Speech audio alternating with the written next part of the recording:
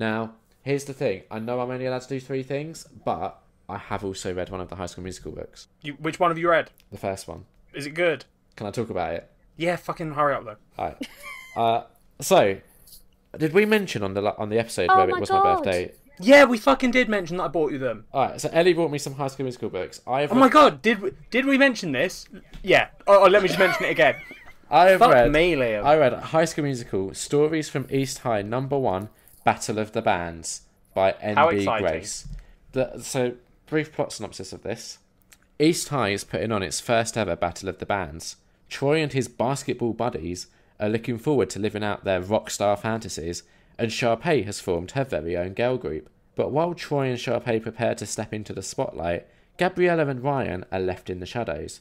Gabriella keeps herself busy by tutoring Ryan, but she can't help wondering why Troy wouldn't want to join forces with her again. Didn't the two of them make a great team in the last musical? In the end, Gabriella might have to take the stage without Troy by her side. Here's the thing, right? Sometimes the writer, the author, I guess, has done quite a good job of like capturing the characters and they sound believable, like Chad particularly. But then like Troy in this book does not sound like Troy in the movies. It's really weird. And you know, does he angry dance in it? There's none of that. There's no original like music in it either. Like what? No original songs. So the songs that they perform, like Gabriella performs "These Boots Are Made for Walking," and it's just written like this is the song she's performing. It doesn't actually write out the lyrics or like describes her dance moves or any of that nonsense.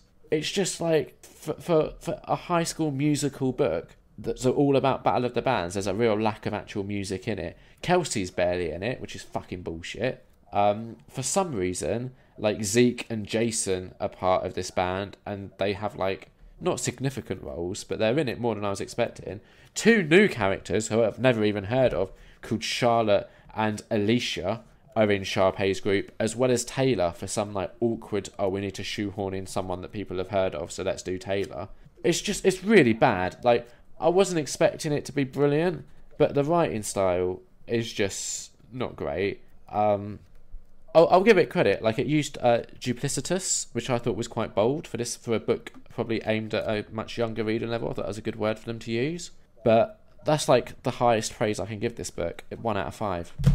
Awesome. That's exactly what I wanted. I'm not looking forward to reading the others. Can I just point out my favourite thing of that review, Liam? Yeah. When you said there is not enough music in this book.